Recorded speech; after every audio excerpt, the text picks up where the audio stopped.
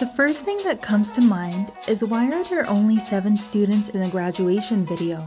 Turns out, these are the 7 who have been here since the beginning. They walked through the Heritage Nursery gates and have been together all the way up to grade 12. While getting to know them, you'll find yourself revisiting a common perception of one word. You look at them and wonder, what is a school? Is it just a place where you learn your ABCs and 1, 2, 3s?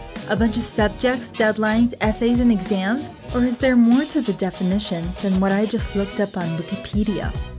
They've been here for more than 12 years. When you spend that much time in a place like this, it becomes your second home, and you become a member of a special family that embraces and guides you towards being your best self.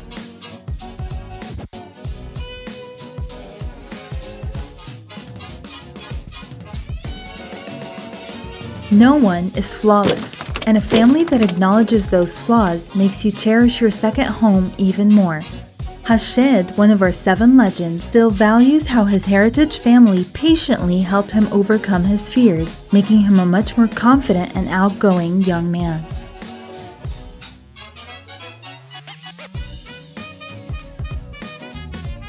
It is a journey, they said, and on this journey, you come across a stream of values, and one of them is balance. Sports play a crucial role in harmonizing your mental health with your physical well-being. Awara, Muwallid, Farid, and the rest of the hunters know this firsthand. They will forever be the first group of students to have won a regional soccer tournament. I am not going to tell you how many takes it took us to get this shot of little Romy picking up the globe, but I will tell you that a family wants its members to be remembered as legends.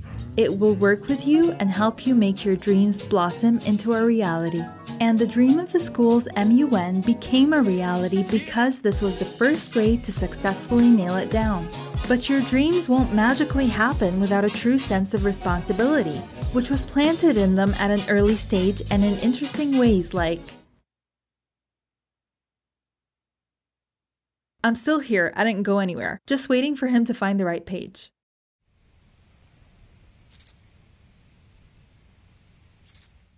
Yeah, like taking care of a class pet.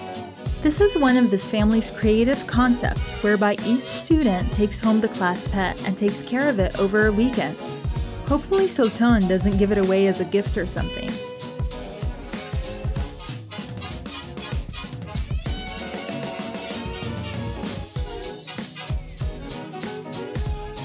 The school also has some sentimental gestures like the candygram.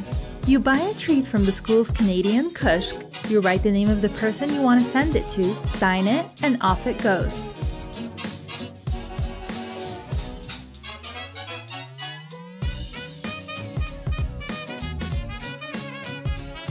And of course, if you're stuck in the friend zone, you can always just send one to yourself.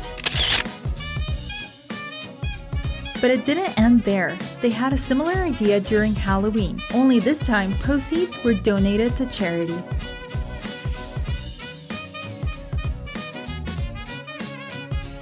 Wait a minute! What's that? Oh, a behavior card. So these guys skipped class one day. Yeah, all 7. Thinking they could get away with it, they decided to hang out here, which is literally right in front of the principal's office. Of course, they got caught in a heartbeat. So thanks to these guys, the school now has a behavior card.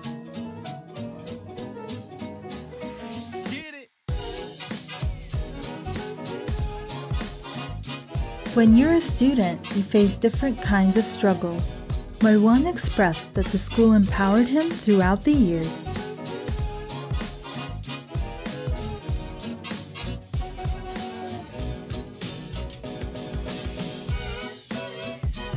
Which instilled in him a desire to pay it forward through helping and supporting his friends.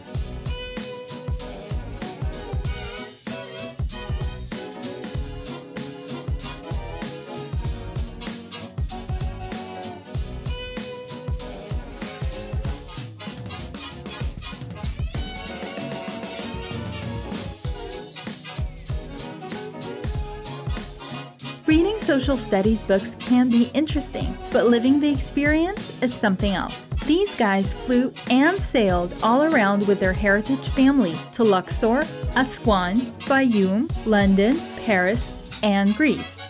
These were not just knowledge-based trips, but priceless experiences that brought them together.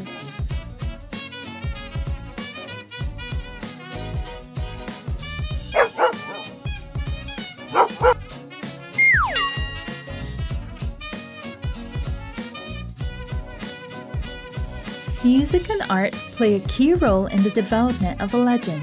This family values the importance of music and art, incorporating it as a vital part of their lives since the very first day.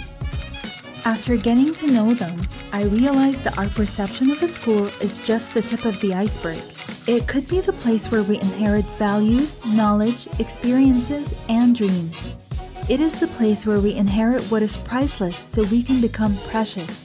A family from which we inherit the quest of becoming a legend.